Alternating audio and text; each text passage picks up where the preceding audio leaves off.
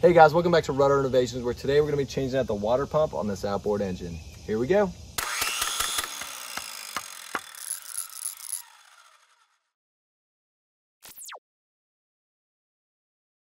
First, mark the position of the trim tab by drawing a line on the trim tab and lower unit. Next, we'll remove this cap on the top just by prying it up. There is a 12mm bolt down inside there.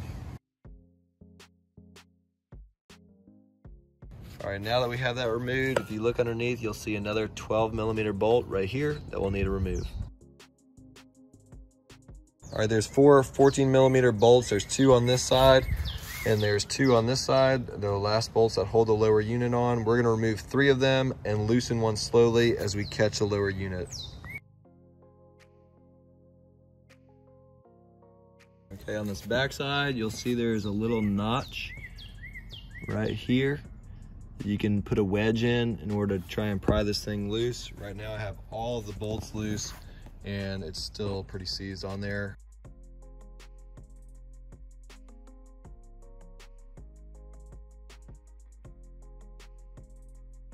All right, wedging my flathead in there was the only thing it needed just to break it loose. Be careful when you're dropping it down. You also want to remove this water pickup line right here. Now we'll go ahead and loosen this bolt as we're holding it, and we'll lower it all the way out. To have a place to work on your lower unit, you can just get a couple sawhorses with a couple pieces of wood that'll slip underneath the slip, clamp them together so they can't slide out, and then it'll be secure while you work on the water pump. All right, there's 4 12mm bolts that hold this plastic housing on, so we'll go ahead and take those off now. You can see that there are 2 longer bolts and 2 shorter bolts for obvious reasons.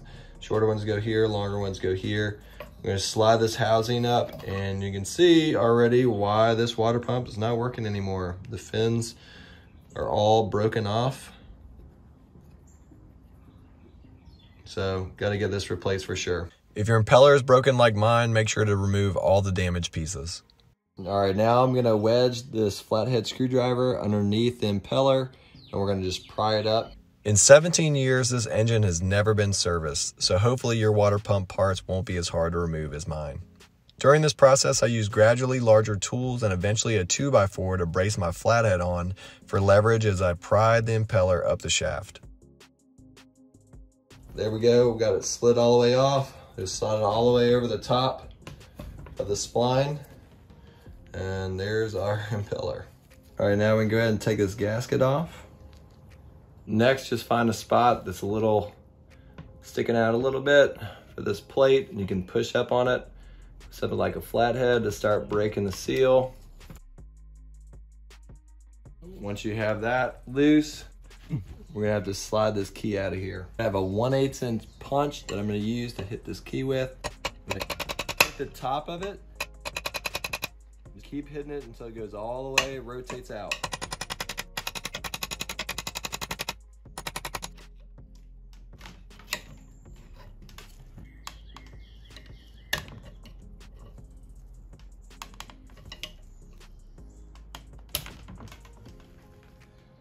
All right, now that we have our key out of the slot, we can take off this plate and the gasket that's stuck to it underneath. And you can see, notice the orientation of this, it's kind of sloped downwards. Whenever you put your new plate in, you want it to be the same way. We'll slide this all the way off of the shaft now. Okay, I did separate this gasket just so you can see the orientation of it. To remove the lower pump housing, I used large blunt screwdrivers so as not to scratch or damage the lower unit. And this plate is gonna come up a little by little. You can see I have 2 wedged on that side. I'm gonna wedge 2 on this side, and I'm slowly gonna work it up. And what you can do is you can put the screwdriver on top of the gasket so that you're not scratching the surface on the lower unit. So I'm gonna hammer this in and work it up slowly.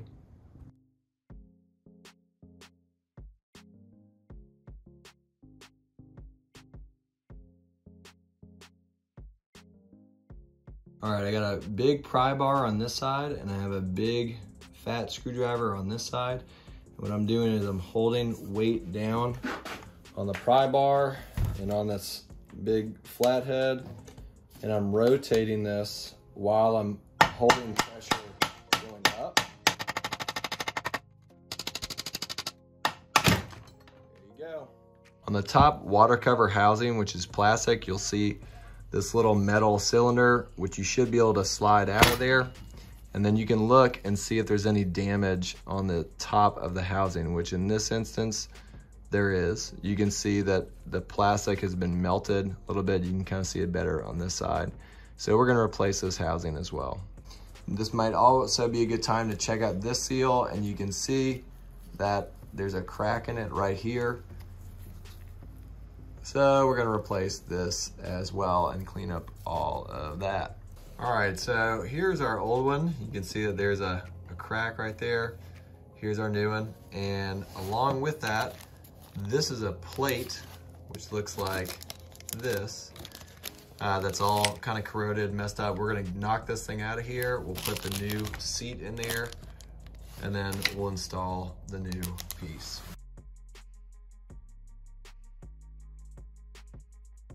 All right, got everything cleaned up. We can start to reassemble everything.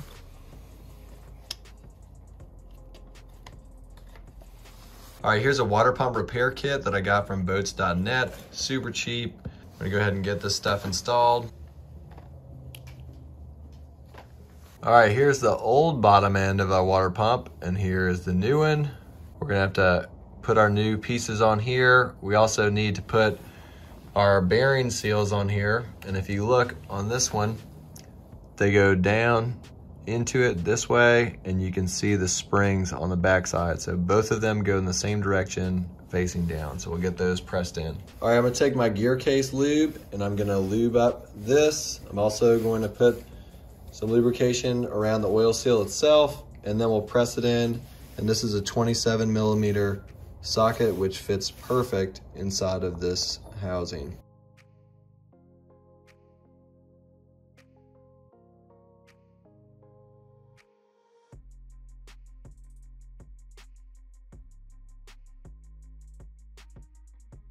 The original water pump lower housing did not come with this retainer ring, but the new kit did, so make sure and install it before putting it back on the lower unit. Our water pump repair kit also came with the O-ring that goes around this lip right here, so we'll get that on and we'll lube it up with some gear oil. Next, you want to lube up the inside of the oil seals before you slide on so that it slides easily over that shaft without popping the springs off of the oil seal. Now we have that lubed up, and the outside of this, we'll go ahead and slide it on. Get this shaft nice and lubricated. I'm gonna go ahead and lube this up too, just so it makes it easy for those oil seals to slip over. I'm also gonna put oil on the outside of here, just to help it all slide in. All right, I'm gonna go ahead and slide this gasket over this O-ring. Slide this thing down the shaft. Careful not to force it. Pop one of those springs out the oil seal, just try and turn it back and forth, slowly working its way down. Next, we'll slide on our gasket. Notice that the fins are pointing down, they're scooping down into the cavity there. Next, we'll slide down our gasket where our impeller is going to be. Next, we're going to hammer our woodruff key in. You want to make sure that the woodruff key is parallel and hammered all the way in with the shaft itself, and it might help to take this off while you hammer it in so you don't damage that. And now we can slide our impeller in. The impeller's got a slot on it on the bottom, but not on the top. So you know which side is the top and the bottom. And I'm gonna just take some marine wheel bearing grease. You can get Yamaha if you want, or some other brand. And we're just gonna lube up this and the shaft where it's going, and then we'll slide it down on top of it. It helps if you hold your finger on the fin that's got the slot for the key, so you know where it is when you slide it down on top. Getting the impeller down over the splines is not an easy task, and I use a lot of force to be able to get this thing down over this, so just be prepared. All right, we got our cup next, and I put a little bit of grease around here just to help the impeller fit in. So we'll slide that down now. And what we're gonna do is we're gonna turn the shaft clockwise. There we go. Couple more. There we go. You can just help them as you slide that cup down. All right. All right, I made the mistake of not ordering the new pins to come with my new device. So I'm using my Dremel tool with the cutting disc just to cut. I'm gonna try and punch the side off of this with a hammer. All right, we're able to get that punched out. You can see the whole pin now. I'm just gonna stick something in there, pry it up, see if we can get this thing out of here.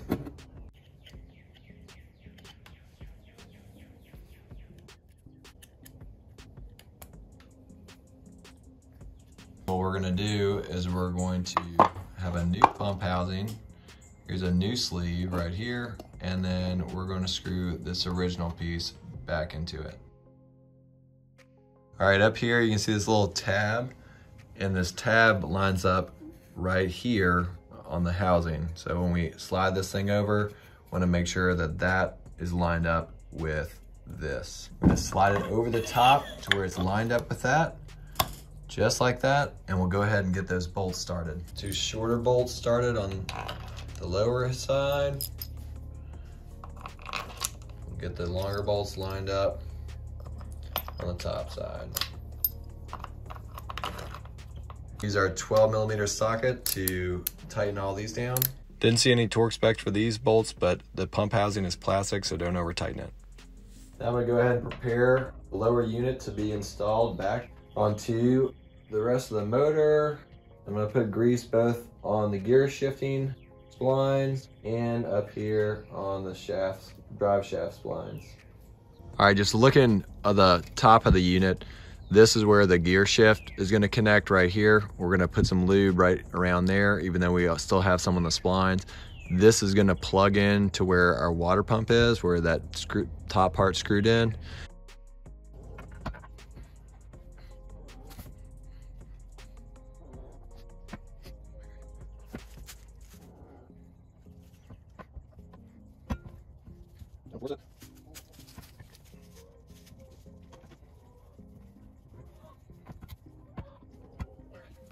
Once we have it situated, you can hold it with your leg. Get it threaded in. That'll hold it in place. All right, now you get the rest of them in there. Don't forget to put your bolt up through the bottom. From what I can find, the torque specs for the trim tab on this Yamaha 90 is 26 foot-pounds of torque, and the other bolts are 29 foot-pounds. All right, we'll go ahead and set our trim tab. We'll line up our mark that we set right here on the trim tab, so we know it's lined up correctly.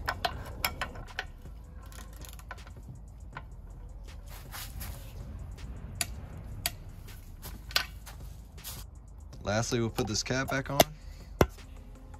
You also don't want to forget to reconnect this hose right here. Slide that zip tie back over. When you test it, if you're not in the water, you want to flush the motor using the muff type connection at the bottom of the lower unit to make sure water is being pulled through the water pump. If you use the flush connection on the upper unit where you can connect it to a hose, that is going to bypass your water pump, so it will not be an effective test to make sure that it's working properly. If your engine has water coming out of what we call the pee hole, then you know it's working right.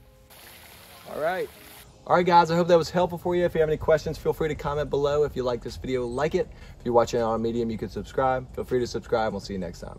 Peace and God bless.